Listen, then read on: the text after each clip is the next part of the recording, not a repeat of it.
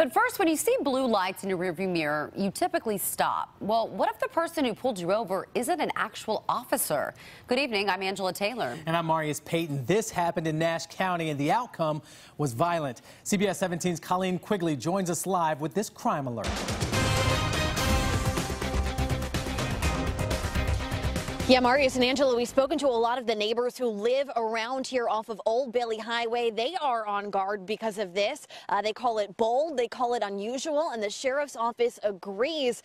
We're told this happened sometime between 8 and 8:30 Tuesday morning when a man driving a car, a white either Dodge or Crown Victoria with flashing lights on it, pulled over a driver, and they got out of the car, acted like this was a routine traffic stop. The thing is, they were not a police officer. They had a uniform on. It was not a Nash County Sheriff's uniform, but it was some type of uniform.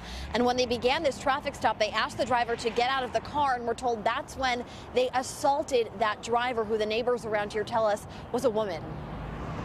So we're looking at a couple of leads that, we've gotten some tips about.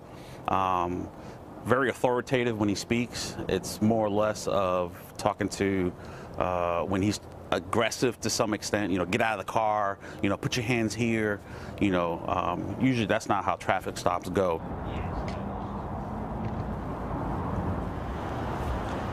So we asked the sheriff's office, what do you do if you find yourself in a situation where you're not sure if the person attempting to pull you over is a law enforcement officer? They said, put your flashers on and call 911. The dispatcher should be able to tell you if that is truly a member of law enforcement. If not, they'll probably direct you to just keep driving, and they will send deputies or officers in your direction. Now, in this case, you heard the member of the Nash County Sheriff's Office say they do have some leads, but they are asking anyone, if you saw something suspicious or you've had an encounter with this person, they want to hear from you, so give the sheriff's office a call. Reporting live in Nash County, Colleen Quigley, CBS 17 News.